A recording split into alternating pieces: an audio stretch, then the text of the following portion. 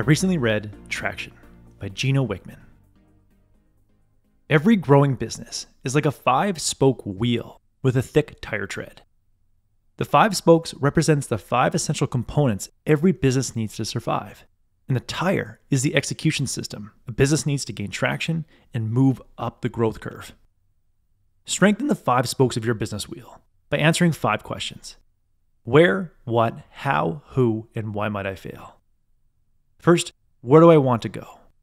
Create a clear 10-year vision, 3-year goal, and 1-year target for your company.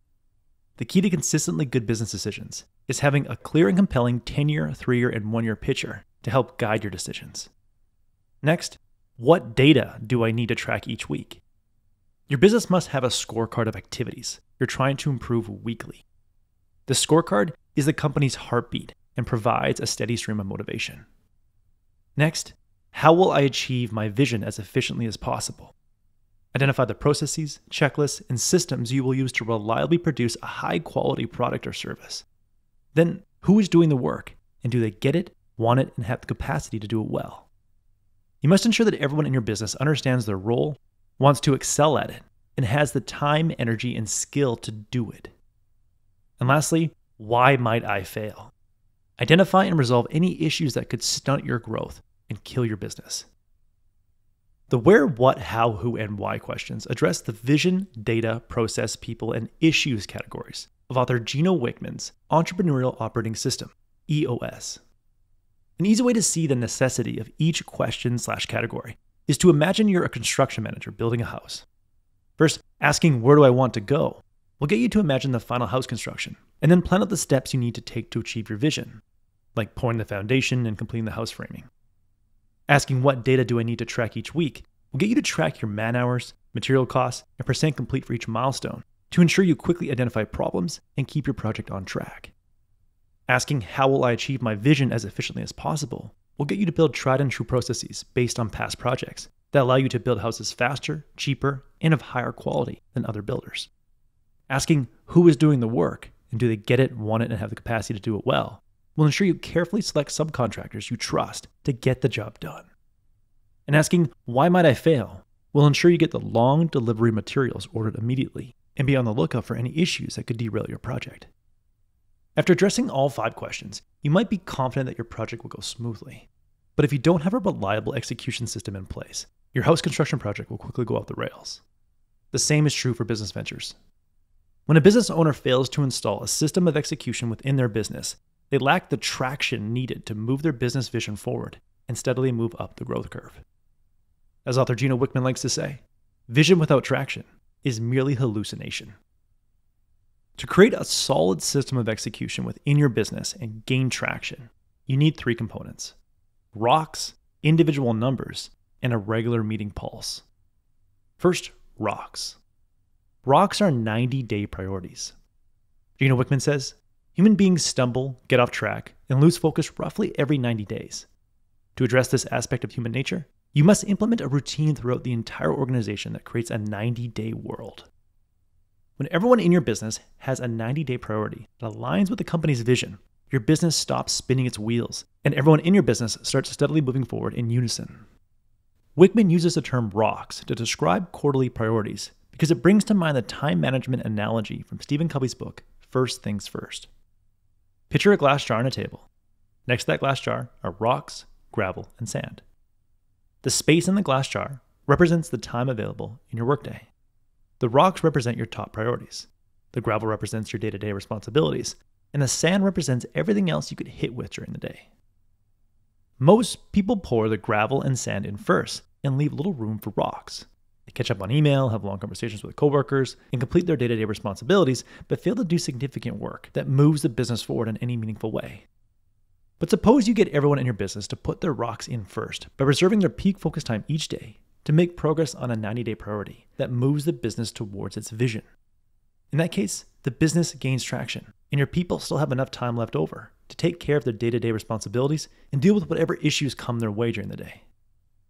Get all the leaders in your business to develop and distribute 90-day rocks to their teams by recalling the company's 10-year vision, 3-year goal, and 1-year target, and then asking, what does my department, maybe finance, operations, or sales and marketing, need to accomplish in the next 90 days to hit the company's 1-year target. The person leading your finance team might have a quarterly ROC to reduce accounts receivables by 10%. The person leading your operations team might have a quarterly ROC to reduce product defects by 20%. And the person leading your sales and marketing team may have a quarterly ROC to hire a new sales manager or partner with an online influencer for a new product promotion campaign. You must ensure that everyone in your business is focused on 1 to 5 ROCs every 90 days and has new ROCs for every 90-day period. As Gino Wickman says, the way you move the company forward is 1 90-day period at a time.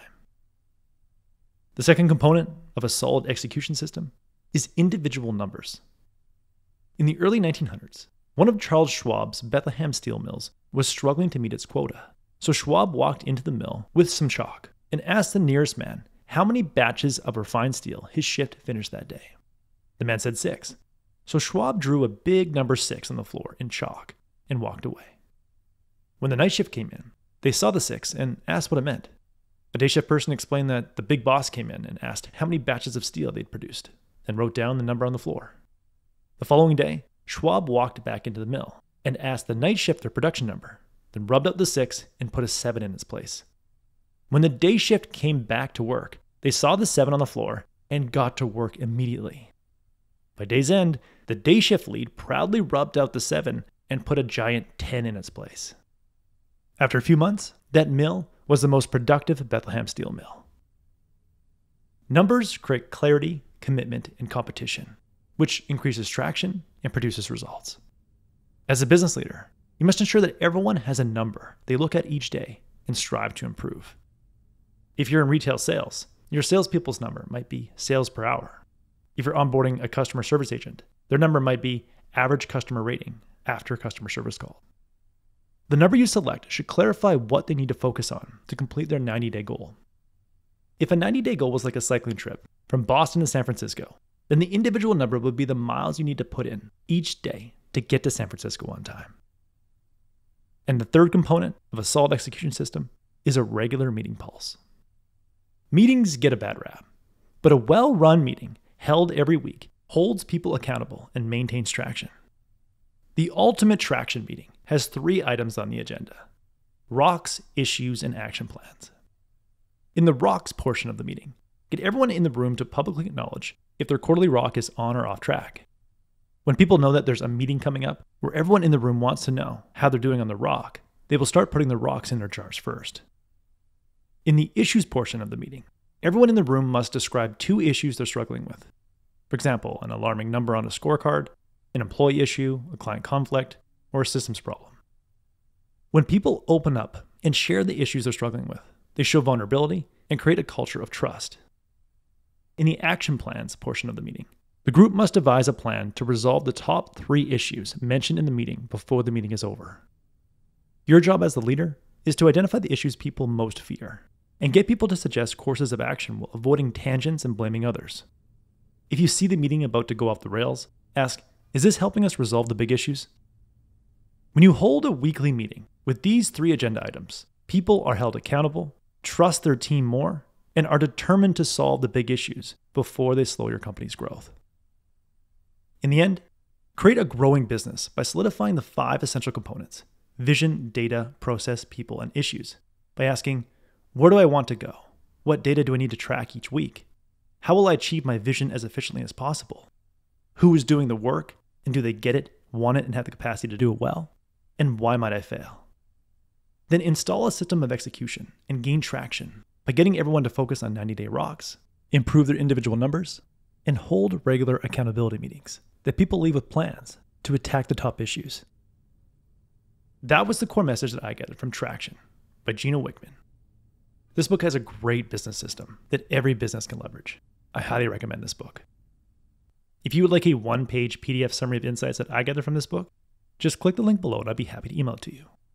If you already subscribe to the free Productivity Game email newsletter, this PDF is sitting in your inbox. If you like this video, please share it. And as always, thanks for watching and have yourself a productive week.